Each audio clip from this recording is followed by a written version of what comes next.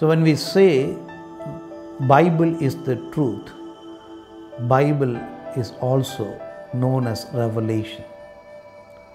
What is revelation? Why revelation is needed in an era of information? With the human mind, we can know certain things and we can observe certain things. So that knowledge is generally called as objective knowledge. We observe with our senses and we analyze it, we understand it. So by that we get some knowledge. Then there is a subjective knowledge, which is not observed or others cannot verify it. That knowledge can be our own imagination. It can happen in our mind.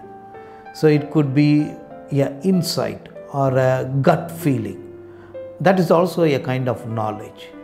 But with the objective knowledge and subjective knowledge, we cannot find the truth. Because the Bible says, when God created heaven and the earth, there was no human witness. There was no human being to witness it.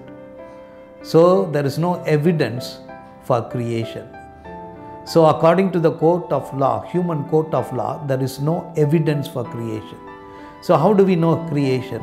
So the creation has to be through revelation. We understand creation because of revelation. Revelation is through our finite mind, finite understanding. With our small brain, we cannot understand infinite God. We cannot understand the concept, the idea, the attributes of God. So unless God reveals Himself for our finite mind to understand, we will never discover God. So He revealed in nature and He revealed Himself through the Word of God, the Bible. He revealed Himself through Lord Jesus Christ. Because of human incapacity and inadequacy, God has revealed Himself through the Bible. So, to discover the truth, we have to study the Bible. May God bless you.